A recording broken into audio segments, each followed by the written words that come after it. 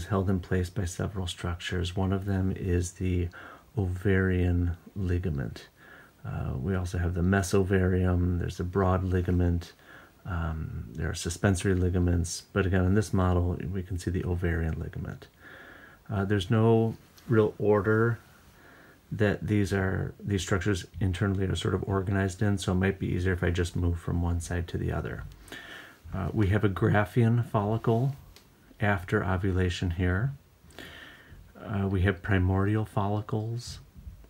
This is a corpus albicans. You'll see it here and here as well, corpus albicans.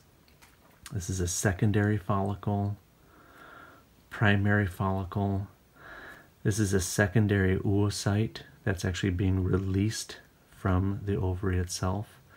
And this would be this Graafian follicle at ovulation. So at ovulation, and again, remember this one was after ovulation.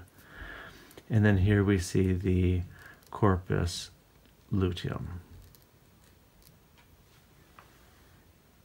So this is sort of a sectional view of the ovarian cycle.